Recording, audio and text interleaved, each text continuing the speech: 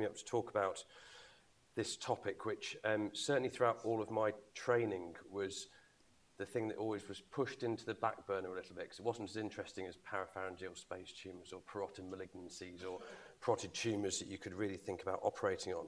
But it's something as ENT surgeons see an awful lot of, and just because we're not operating on it all the time, it's something that we really need to have a good grasp of and an understanding of, especially given that it can be such a varied course.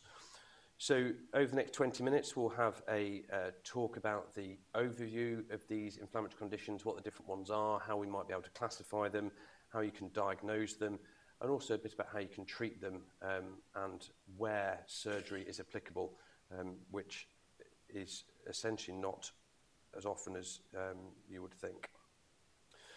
So part of the problem with these is it's hard to actually think of a way of classifying them. You'll read lots of different things in lots of different textbooks describing, it will just give you a diagnosis for something. So this is a condition. It won't tell you how to group things. And part of that is there are lots of different causes that can interplay, but the background pathophysiological process is often quite similar for everything. But I think a good way of thinking about it is those causes that are due to an obstruction of your salivary glands and those causes that aren't obstructive. But underpinning all of this is chronic sialadenitis, so chronic inflammation of your salivary glands. And by necessity, we'll be talking mostly about the parotid glands, seeing as that's the most commonly one involved.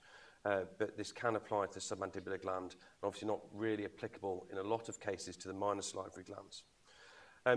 It's relatively uncommon, but as a positive predictive value for ENT surgeons, we're going to see a lot more than your average GP. There are causes that are very specific that you can identify.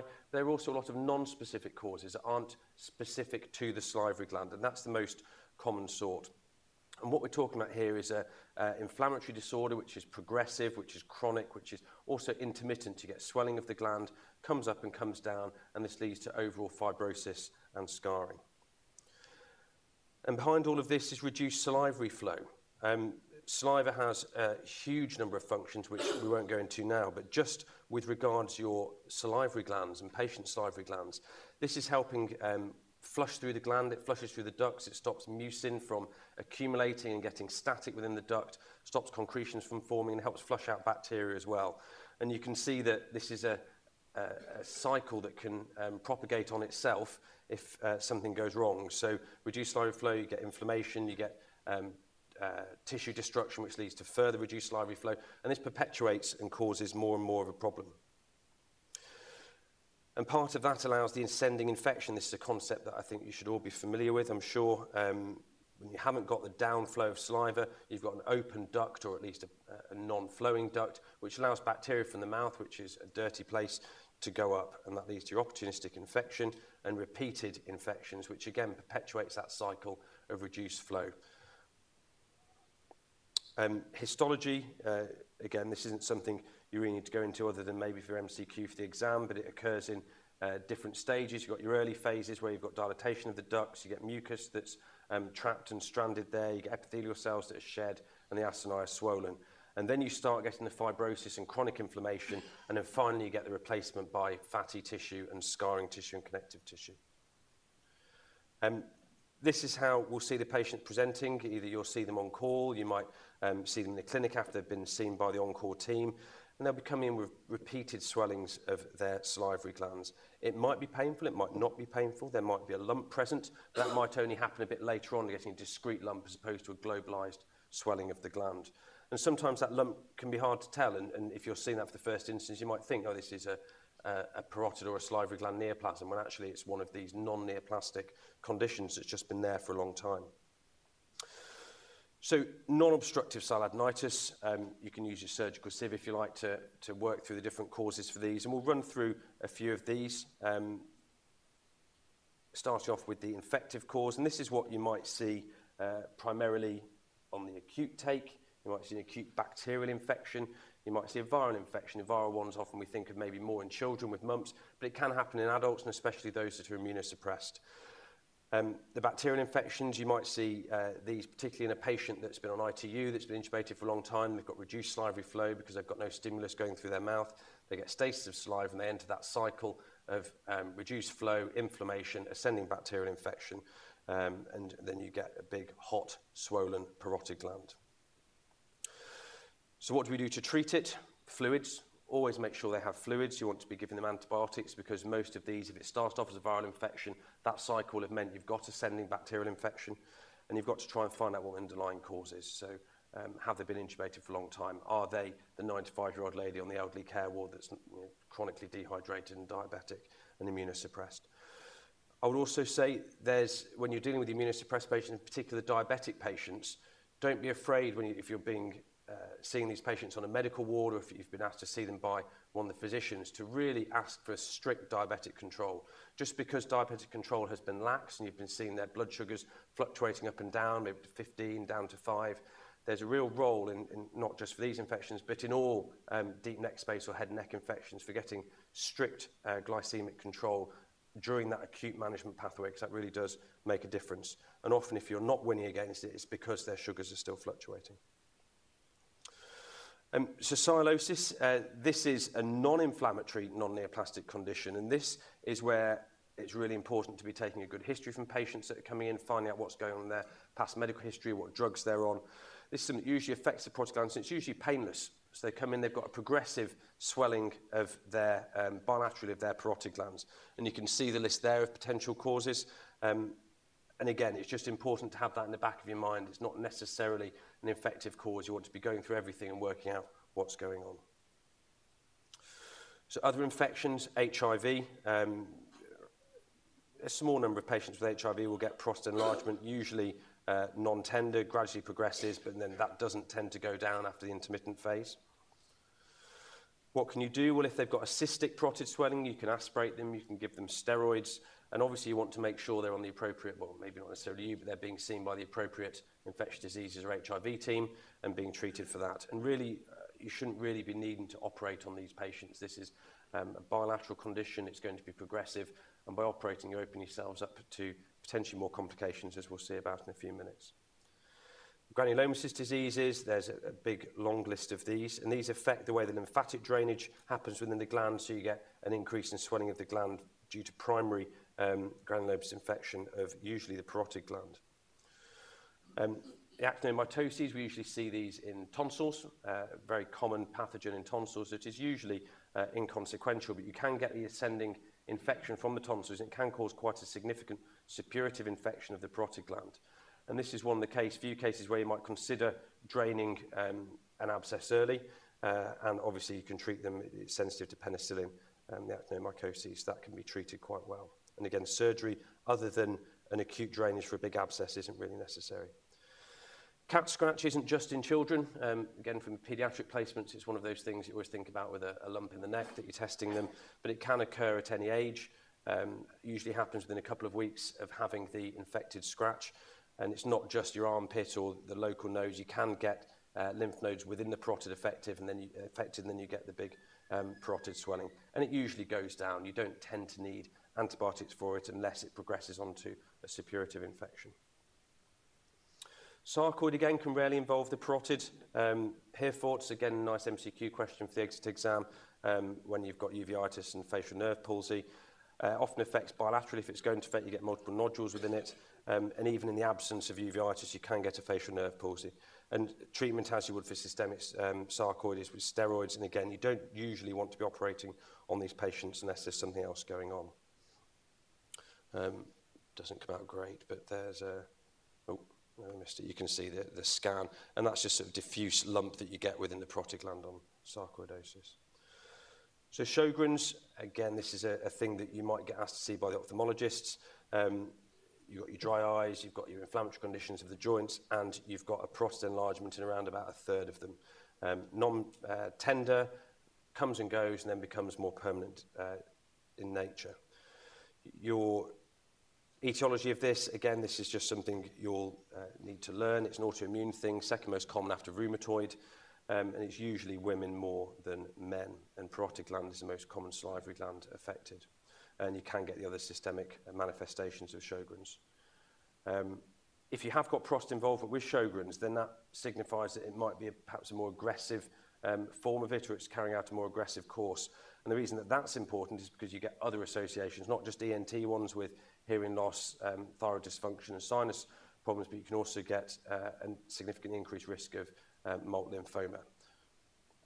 How do we diagnose it? Again, this is just something that you need to learn, the consensus group. So you need 4 or more of these symptoms and across the 6 groups. So you can see those. One of the symptoms has to be either histology or autoantibody positive, and then you take another 3 from the list. Imaging, ultrasound is really useful for it, just to see whether you've got a progressive obstruction as a result of it, and you can then perhaps diagnose it a bit more if you've got a good head and neck radiologist based on cross-sectional imaging as well. But a lot of these are history-based and other symptom-based, which is why it's really important to get to the bottom of their background. And again, if you've got suspicion of progressive disease, if there's the thought that maybe this isn't just behaving like a normal Sjogren's syndrome, then you want to be looking at biopsying the parotid, and that's where an ultrasound is really useful. A good head and neck radiologist will be able to tell you this doesn't look like a purely inflammatory parotid condition. The only time you'd really want to be operating if it's a lymphoma is to get more detailed histology. But generally with a core biopsy or perhaps an incisional biopsy, you can get everything you need, and then it's the usual chemotherapy for multiple lymphoma. Immunoglobulin-related sialadenitis, this is pretty rare, and you probably will go most of your career or all of your career without seeing this, but again, it's another inflammatory condition secondary to IgG-related deposition within the parotid gland, and you get sclerosis of the ducts. And again, that's treated with steroids. So obstructive one is perhaps the one we might think of more in terms of stones, and obviously the submandibular gland is more likely to get a stone than the parotid gland, but you can get it within both. For an obstructive cause, it's usually a stone that's present in half of them, and 25% of these might have more. But you can get other causes, so you might have pressure from a tumour, for example. You might get mucus plug in a dehydrated patient. You might get strictures that have happened either from inflammation or maybe a previous trauma. In Birmingham, and I'm sure elsewhere, we get an awful lot of knife wounds, and people like to slash each other in the face, and then scarring that results in that. You can get strictures of the duct, and obviously if they've got a congenital problem in younger patients. So most of the salivary stones are in the submandibular gland, some are in the parotid, and lots of people have got these small microstones that are present, and they're just nothing, they're fine. They have no clinical significance and no real potential to progress on without another triggering factor. But when you have got stones, these are the calcium-rich things. It precipitates, it forms, it grabs onto other mucin, other peptides that are going through the saliva, and you get these formal concretions forming within the gland and the duct. And this is your sort of pathway to going round to get ductal and stone disease. So you're not getting as much flow through the duct. We've got that cycle that we had before. You get stones forming, they get bigger stones, you get bacteria forming, you then get white cell and immune deposition around that little nidus, which then forms more of a concrete stone, and then you get your obstruction, and then that perpetuates itself more and more. So how are we going to investigate people? Well, given that a lot of these things that we talked about are systemic conditions, you've got to be thinking widely other than just your imaging. Imaging is, of course, really important in diagnosing salivary gland swelling, but you want to be thinking about blood tests. You want to be looking at your various screens for your inflammatory conditions, for your sarcoid, for your GPA. You may want to be looking at biopsies, chest x-ray as well can be helpful. And then the localized investigations. Ultrasound is probably the commonest one, often your first line investigation, and that can look at an awful lot in terms of the duct, in terms of structure of the gland. Silography is carried out in most places now, I would say. So a bit of dye down the ducts and mapping out the process of those. Cross-sectional imaging either with CT or MR. We've talked a bit about the ultrasound, and that's the sort of thing you'll see. We're all familiar with ultrasound. And also, you can target anything that looks abnormal with a needle as well. I would say I'd be interested to hear what the others do. I don't do freehand parotid FNAs. I always do it either with ultrasound myself, or I send it off an ultrasound guidance. And so it's not just thyroid related. I think if someone's got a big node in the neck, I'd do that in clinic.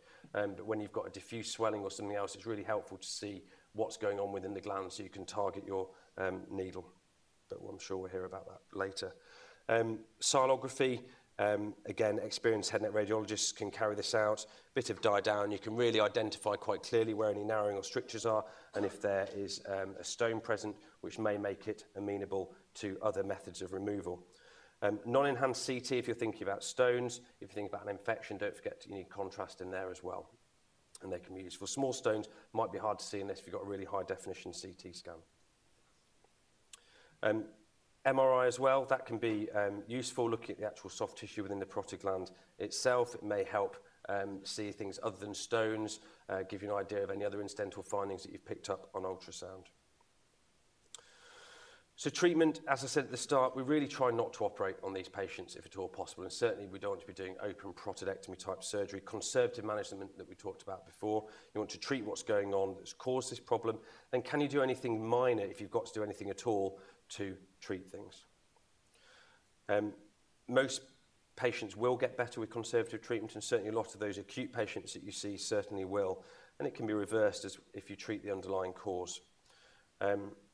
Hydration, you can massage the gland, antibiotics if they're needed, painkillers for the acute phase when it's very tender, make sure their oral hygiene's good, and you can give them saliva stimulants. You want to get that flow working again, but that will only really work if they're also adequately hydrated.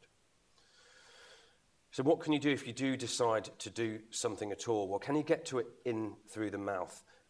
We were just talking earlier about where does silent endoscopy. We don't do it in Birmingham at the moment, although we've been talking about doing it, but that's endoscopy through the duct, trying to see the stone, then you can use a basket to pull it out or break it up with a laser.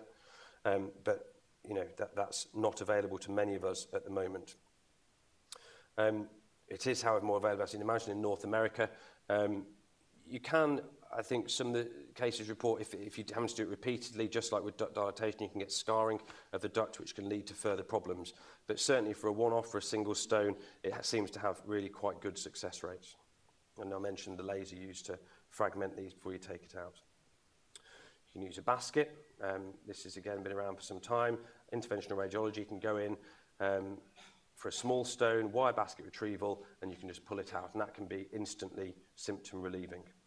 You can break them up like you would do with a kidney stone. Again, not done as much in the UK. You can blast them, get into smaller things, and then you can get them out with a wire basket. Dilatation using little lacrimal dilators. Again, this isn't something that I do or have particularly seen done. Principle being repeated dilatation, I think you can get stenosis of the duct, especially in someone that's already got a pro-inflammatory condition of their salivary glands, but that is a potential option for you. Ligation of the duct as well. The idea being you stop it, you get atrophy of the duct, and atrophy of the gland shrinks down and treats the condition, and you stop the ascending infection going up as well. Again, I don't know many places that will practice this in isolation other than as a last resort, and you have got quite a big risk of facial nerve damage with it as well. And what about superficial parotidectomy? Well, again, I think this is really a last resort for sialadenitis, but it is something that's in our armamentarium. It's more difficult surgery, I think, when you've got someone with a pro-inflammatory condition in their parotid. Everything's a bit more stuck down. It's hard to get the tissue planes. You're always worried about the nerve. There's some evidence of increased nerve risk injury in the acute setting, in the immediate setting, although longer term that probably evens out. But none of us really want to be seeing a patient on the ward round that evening or the following day that's got a facial nerve palsy for a benign condition. You know, that's really something we want to be avoiding. And what about how much would you do? Would you do a superficial? Would you take out the whole gland? Would you do it without duct ligation? Well, I think most people say that you don't have to do the duct ligation, and also you can leave some parotid tissue behind as well. So doing a superficial prostatectomy, you can, if you have to do it at all, that often manages the condition without adding the extra complications of doing a near-total prostatectomy, your first bite syndrome, your deeper nerve injuries. And you can always go on and go back in and do surgery, but again, you're going back in again to something that is arguably a more difficult operation in the first place. And this is, again, where talking to the patient's really important. Before you go into an operation like this, they have to really understand that you can't guarantee that you're going to be either curing them or leaving them without complications. And many people would pull away from that when they know. So, whistle-stop tour through the non-neoplastic conditions. There's an awful lot of them, and they can be split up in a whole number of different ways. The key behind it is getting an accurate diagnosis, finding out what the causative factor is, and treating that, as well as symptomatically managing the patient. Investigate as appropriate, look for coexisting problems that might be there, and they can be managed, and save your surgery for the end-stage disease, if at all possible. Thank you.